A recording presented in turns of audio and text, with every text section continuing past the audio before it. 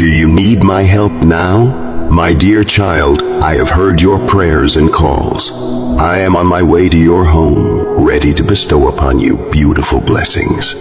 Do you welcome my arrival? Before I arrive, I will continue to bless you. From the moment you were born, I have been guarding you, but you don't seem to cherish it. I protect you in various ways, sparing you from much pain and torment. I never thought of leaving you, and I will never leave you. Now, do I have a small request that you could help me with? Please share this video with your friends, family, or anyone who needs God's help. If you do this, I will pray specially for each of you before God. I assure you, you will receive more blessings and see your greatest wishes come true. I love you deeply, and I want you to know that I will always be with you. Remember the words in Jeremiah 29:13. You will seek me and find me when you seek me with all your heart.